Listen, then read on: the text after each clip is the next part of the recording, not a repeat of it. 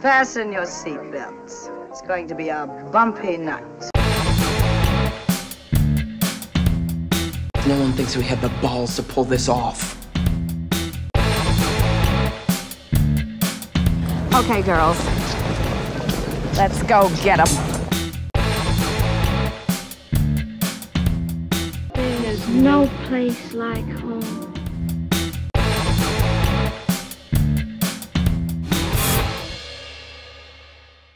Hello, I'm Anna Smith and this is Girls on Film with the BFI at Home.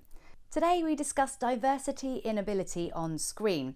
I'll be talking to an actor and a director who've recently made industry headlines with their work around casting actors with disabilities.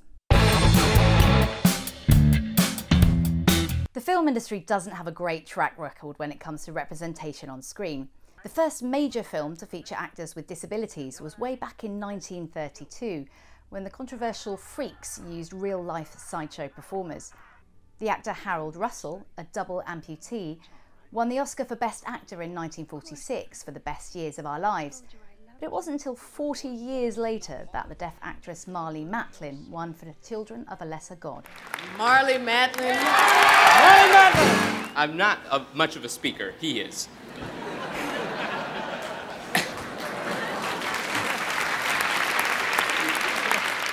Children of a Lesser God was also the first female-directed film to be nominated for Best Picture. But these are exceptions to the rule. 27 able-bodied actors have won awards for playing characters with disabilities, from Daniel Day-Lewis for My Left Foot to Eddie Redmayne for The Theory of Everything.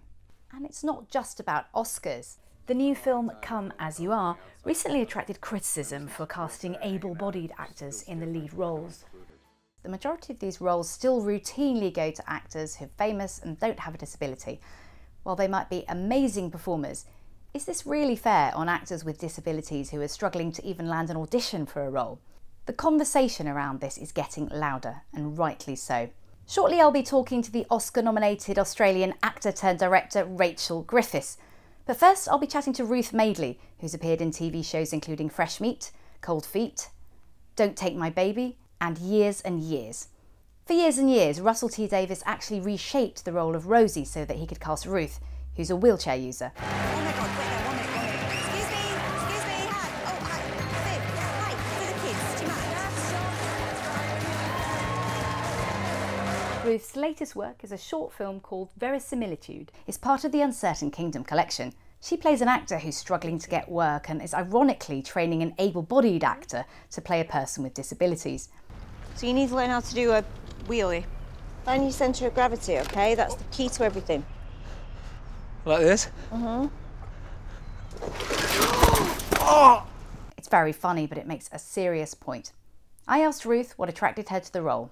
The first time I read the script, I fell in love with it, and I've known our director, David Proud, for quite a long time, and he was on my bucket list of people who I really wanted to work with, and I really fell in love with the script, and it's a topic that I feel really passionately about, and I thought the script handled it in such a way that it was funny, it was awkward, it was a really lovely way to tell a really important point, so it was lovely job to do.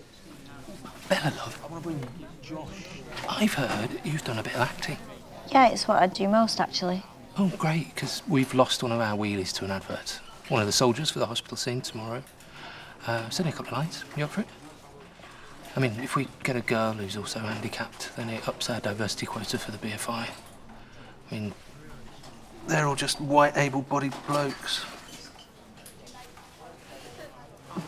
Thing is, I've been disabled since birth. They've all got acquired disabilities. It's completely different. Doesn't matter, don't care. The audience don't give a shit either. Okay, then. Wackadoo. Well, I'll get you on the call sheet. Would you like to elaborate why you think it's important that people with disabilities play those kind of roles? The conversation regarding disability representation has been going on far longer than I have been in the industry. I've been doing this like 4.5, 5 years, and I'm exhausted talking about it. So goodness knows how all the other guys feel having to have this conversation over and over again. If there's a level playing field, that's a different conversation, but there isn't. The actors with disabilities still get marginalised at every single turn. We're told we need a name for this project. There isn't a disabled name. A disabled person can't sell the story, so we need to put an able-bodied person in a disabled role to make it sell, to get the point across. And if execs and people high up keep using that excuse, and then critics keep applauding it as good representation, then people who have disabilities who are equally, if not more talented, are just going to be continually overlooked. I would never want to get a role just because I'm disabled, and that's definitely not what this conversation is about. It's more along the lines of, get me in the room. If I'm not good enough for the job, that's a different conversation. And that happens all the time. We're actors, that happens every single day. 90% of roles you go for, you don't get. So it's not something, we're not going to be offended if we don't get it because we're not good enough. I'm offended if I don't get in the room because of my disability. Are there any films or TV shows that you feel from the past have portrayed disability well and responsibly? I mean, you've been in some great ones. For me, I remember I'm an ambulatory wheelchair user, so that means that I can walk as well. And I'd never seen, until I watched EastEnders with Lisa Hammond in it, I'd never seen a disabled character be out walking in her own house, out of her wheelchair, and just moving around as she would a normal day life, you know. And that really stuck with me. I was like, I think I was in my late 20s when I saw that, mid to late 20s. I was like, I'm like 26. How have I never seen an ambulatory wheelchair user on TV before? So when we did Years and Years, I was really passionate about using my ambulatory wheelchair user kind of status, if you like, as a way to really show this is how I move, and I shouldn't be worried about... I'm constantly told you're going to confuse the audience if you walk in 1 minute and then you're not the next. Well, get confused then. You know what, there's so many, sadly, just not enough of them are on the mainstream, and I think Lisa stood out so much because it was the mainstream. I am absolutely obsessed with James Moore in Emmerdale. I love him so much. He is such a fantastic character. He is so talented. The storyline is very, very rarely been related to his disability. He's gorgeous, he's talented, and so those kind of things are really needed in the mainstream, I feel. You also worked, as you mentioned, with David Proud, who's a director with disabilities. How did that inform the film and your relationship with him working? You know what, David, I mean, I say this, but he's definitely the first wheelchair user first director wheelchair user I've ever worked with. And I didn't expect that to make such a difference, but it really did. Like, I felt almost braver in my approach to the role, and I knew that he had certain expectations as a disabled filmmaker, and that just made me want to do better. And I think he's such a talent anyway, in acting, writing, in directing. He's like a three-pronged attack. He's one of those really irritating people that's good at everything. So for me, it was really great to be able to work with him closely and really tell this important story and argue our case in a really creative, fun way. The film also shows how thoughtlessly people can behave and speak about being able-bodied. I think I know the answer to this, but did this ring true for you?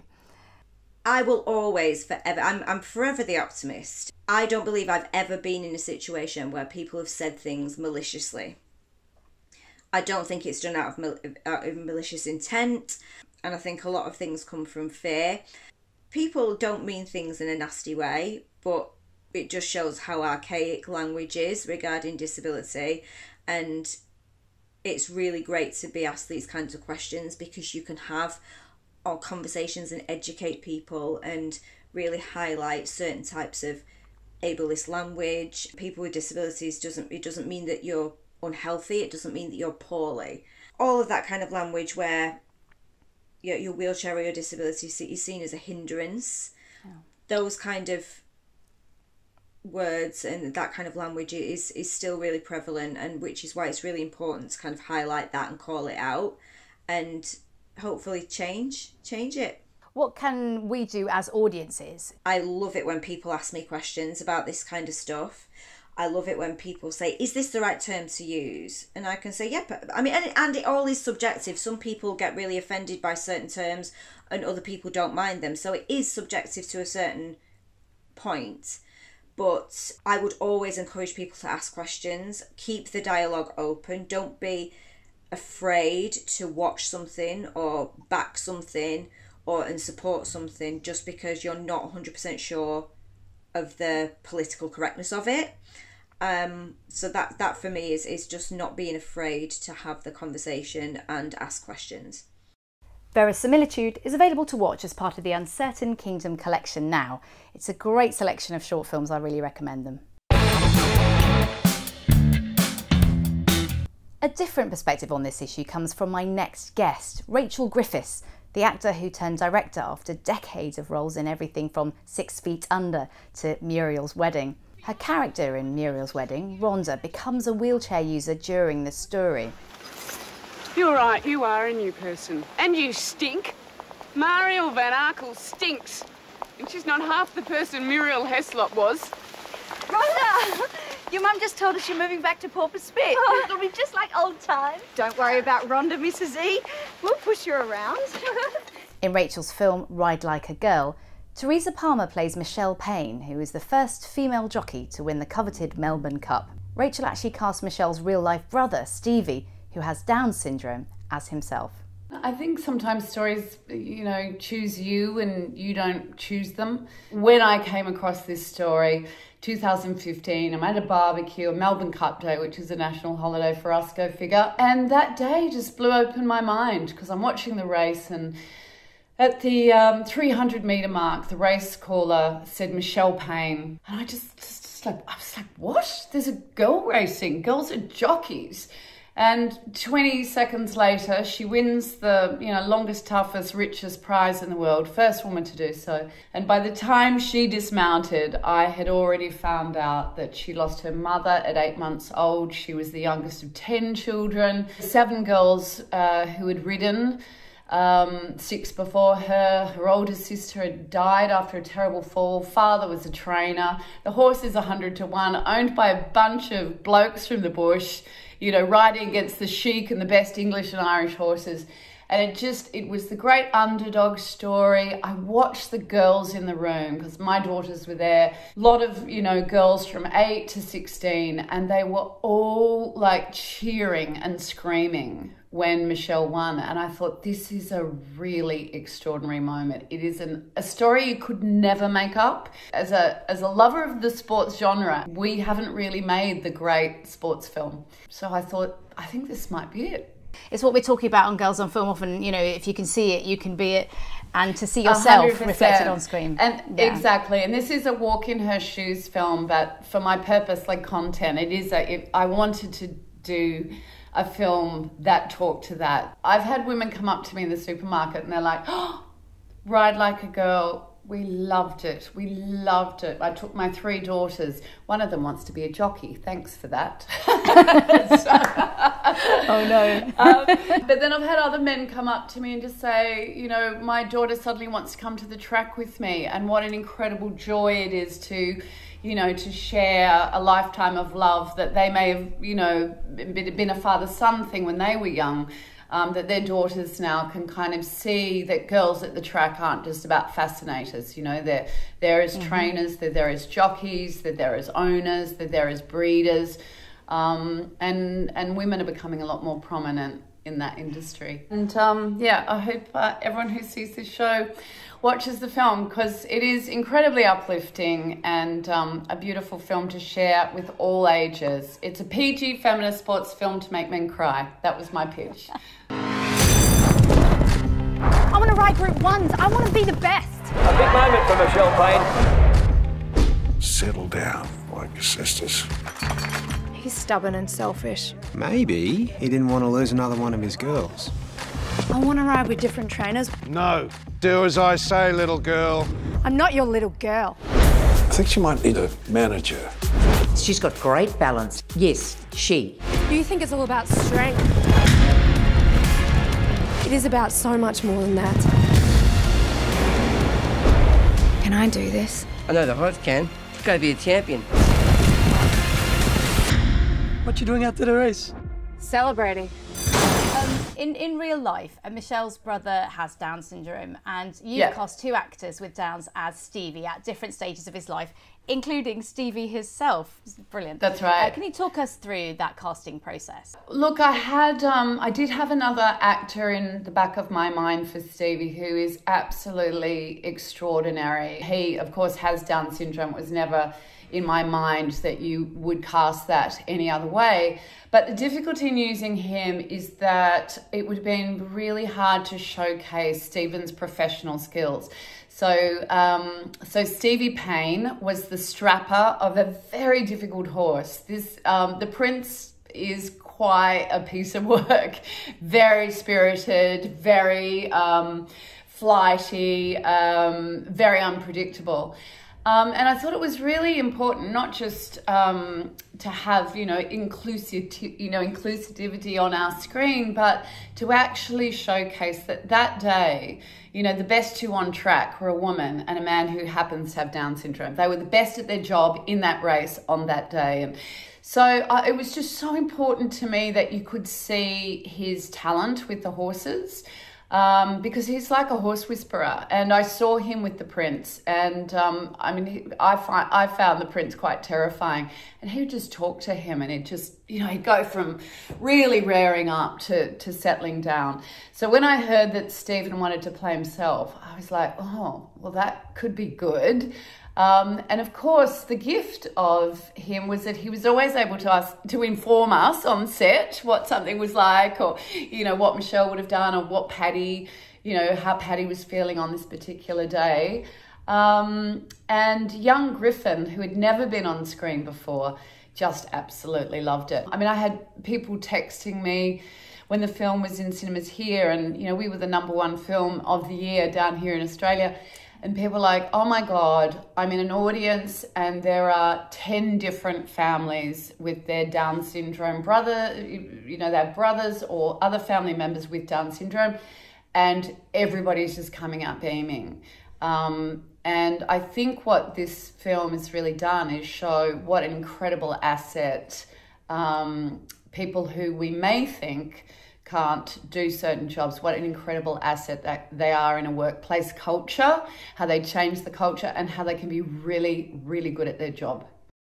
Ride Like a Girl is available to rent on all major digital platforms now, and on DVD from the 10th of August.